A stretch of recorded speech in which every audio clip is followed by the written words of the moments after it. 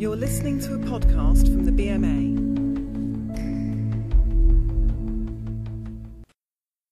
Each year, thousands of medical students go abroad as part of their medical electives to the developing world. The BMA has produced two pieces of guidance aimed at helping students. The first looks at preparation, and the second looks at the cultural and ethical dilemmas that students may face while they're on their elective.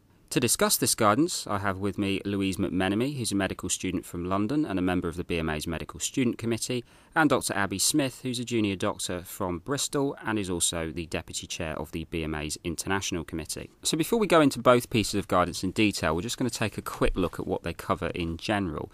Louise, can you tell me what the planning guidance actually covers specifically? Yeah, the preparation guidance in general looks into planning your medical elective as well as funding and general organisational side of planning a medical elective. Abby, can you tell me what the international and ethics guidance actually covers? This small toolkit provides something that students can digest before they go and take with them, which gives them a bit of guidance on how to actually approach any ethical situations which might arise during their electives. It actually addresses a variety of different issues, but it includes working within the limits of your competence, working with emergency situations and dealing with cultural differences. Thanks, Abby. Well, if we actually turn now to the specifics of each guidance document, and we'll start off with MSC's planning guidance. Louise, can you tell me what you think actually the key thing is that students need to remember when they're actually planning their elective? I think the key thing to remember is that you need to start planning early. Some of the most popular hospitals and locations fill up years in advance before people are to go on their electives.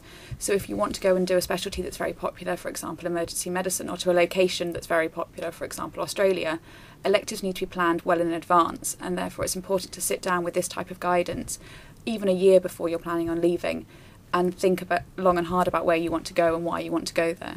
Funding is something that a lot of students have mentioned to me is quite important. What does the guidance actually say about that?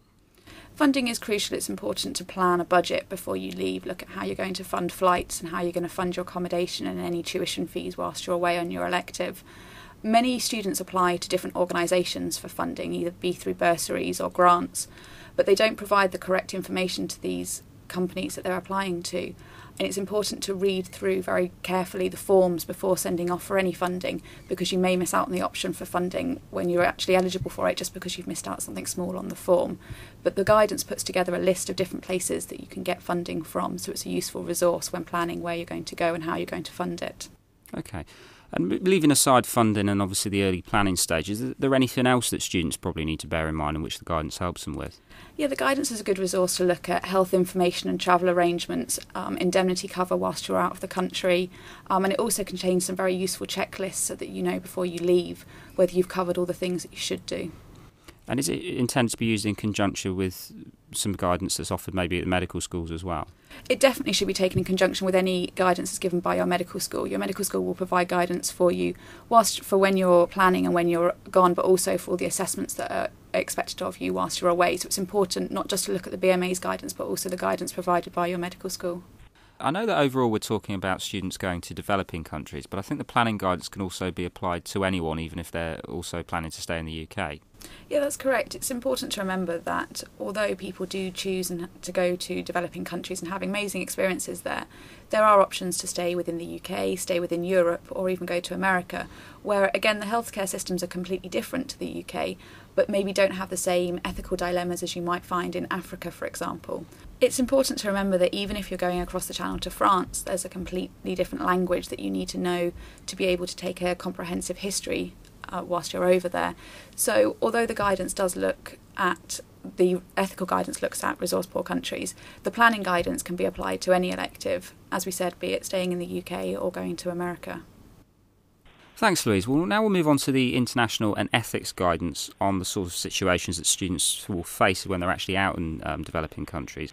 Abby, can you tell me maybe the key things that students need to remember when they're actually there and have actually begun to take part in their elective? Yes. Well, when students arrive in their elective, they're suddenly immersed in this new culture and a different health system. And we all need to remember at that point that different areas of the world have different expectations from doctors and medical students. Now, whilst we need to work within this system, students need to remember that the ethical code of conduct which they actually are working by is the one which we use at home and is set out by the GMC. students also need to remember that they still need appropriate support and supervision, even if it's not the norm in the country that they're in, but they need to work within the GMC principles, as I mentioned. But whilst obtaining all this support and supervision from their host country, they also need to remember and be mindful of the impact they might be having on the health system in which they're working. So there's a lot for students to consider while they're abroad. I mean, you've mentioned there, I thought briefly touched on it, the issue of culture. I mean, are there any top tips that students need to remember in this sort of area? Yes, well, being immersed in this new culture and this new health system is probably one of, in my opinion, the most valuable experiences students can actually have when they're on their elective. It gives lots of new learning experiences. I think what people need to do is really approach it with an openness and a respect. And also, there's no need for students to sit and think things through on their own. The clinical support that they have there are probably very open to discussing different cultural differences and any issues which the students may have while they're abroad.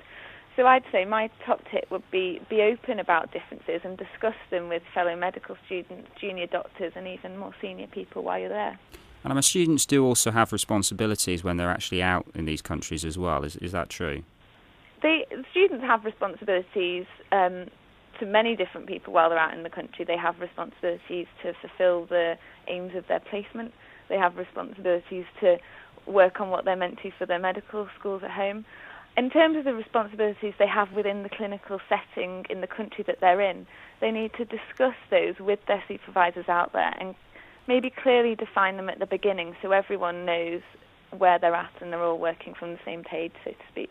Okay, and I suppose finally, I think you may have touched on this already, but if medical students are unsure about anything, because it can be a very challenging environment when they first arrive, what do you think they should actually do?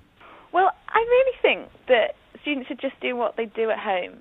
At home, if you had a problem, you'd turn to someone for help, so you should do that if you're abroad as well. Probably the best thing to have done before going on elective is really consider what potential situations you could get yourself in and discuss them with a tutor at home before you leave. In addition, or in the absence of that, there are people around when you're on elective, whether they be the people that you're staying with, the clinical tutors that you've got there, or the person who kind of organised your placement for you. You can always go and ask them for help, and in my experience from my elective, they're always very reasonable and more than willing to listen and provide advice. Well, thank you, Abby and Louise. If you're interested in getting more information about either sets of guidance, then you can email the BMA at internationalinfo@bma.org.uk, or you can have a look at the BMA's website. The preparation guidance from the medical students is available at www.bma.org.uk/students, and the ethical and cultural guidance from the BMA's International Committee and Ethics Committee is available at www.bma.org.uk/international.